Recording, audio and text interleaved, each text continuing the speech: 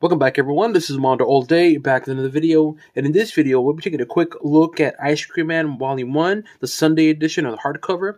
I'll be showing you a little bit of the art, so if you are interested in getting this book, you can see what's inside. So let's take a look at the front of the book, the spine, the back. It doesn't come with a dust jacket, so what you see is what you get.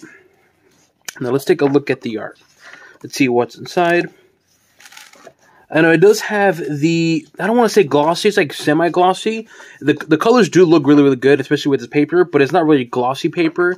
It's like a, I don't know how you want to call it, semi-glossy kind of paper, but it looks good though regardless. It doesn't have the matte paper, which I'm glad. And if you've not read this book, it is very horror-based. There's a lot of cursing, a lot of blood.